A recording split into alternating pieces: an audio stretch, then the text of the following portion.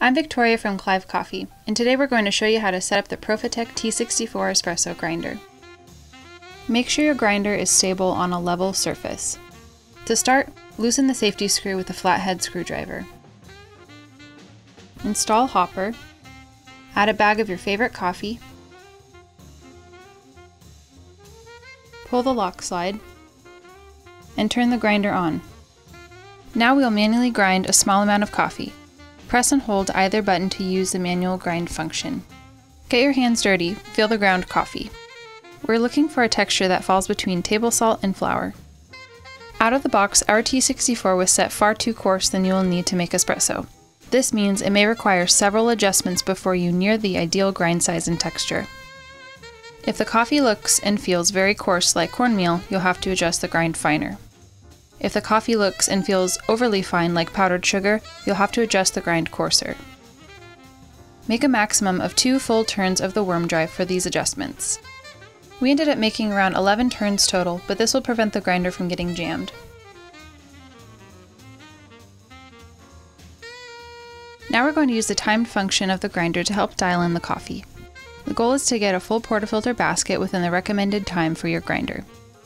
To program the timer, press both buttons on the display. Immediately press down to access setting 2. Quickly press the plus button to enter the timer. We recommend setting the timer for 6.5 seconds as a starting point for a double espresso. If the ground coffee is overflowing out of your basket, adjust your grind setting finer. If there's barely any ground coffee in your basket, adjust the grind setting coarser. Your first few shots will likely need a fair amount of adjusting. Grind a fresh, full dose of coffee into your basket. Compress the coffee with your tamper. Make sure the tamp is level and that you are applying even pressure. Insert your portafilter and start your shot. We are going to be watching for the time of the first drips of espresso. We recommend either setting a timer or watching the display screen on your espresso machine. We're looking for the first few drops of espresso to drop between 6 and 10 seconds. If they fall outside of the window, we'll have to adjust the grind setting. If the shots start dripping before 6 seconds, the final espresso will likely taste sour and watery. Adjust your grind setting finer. If the shot starts dripping after 10 seconds, the final espresso will likely taste overly strong and bitter. Adjust your grind setting coarser until the first drops fall in the 6 to 10 second window. At this step, try to make gradual changes instead of large shifts. Making smaller changes at this step will help you hone in the flavors instead of leaving you to chase drastically different variables. Grind a fresh, full dose. Tamp evenly with consistent pressure. Insert your portafilter and start your shot. Now we are going to be watching for the full shot time. Ideally, we're looking for a shot time between 25 and 30 seconds.